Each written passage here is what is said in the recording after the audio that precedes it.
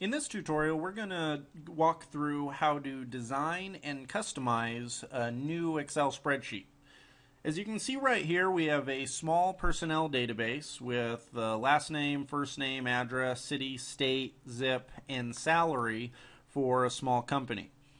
This is a pretty boring looking spreadsheet. It's pretty much what you'd get right out of the box. If you want to be able to customize this and make it look more professional, there's a few things we can do to make that happen. One of the first things we can do is add the company logo, and we'll use the insert function to make that happen. First, we'll highlight all of the text in all those cells, move them down just to give us a little bit of space. And then you see here in the one row, we will enlarge that to make room for our logo.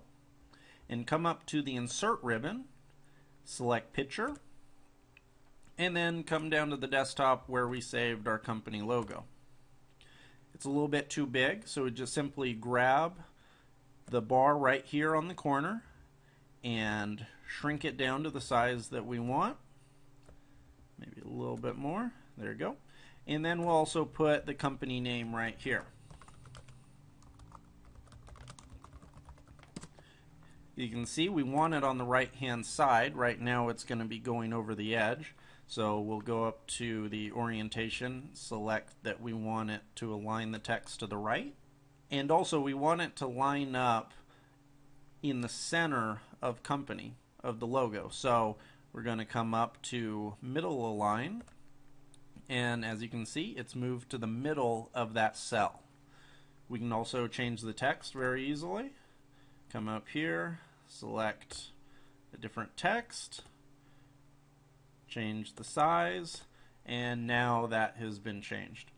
We also have a name for this. This is the personnel file, and instead of just keeping it here on the left hand side, we'll select that entire row, click merge and center, make it bold, and there you go. Now we're going to highlight and select all the rows and columns in our table, move them up to the position we want it, and it's looking better, but there's still quite a few different things that we can change and to make it just have a little bit more of a professional feel.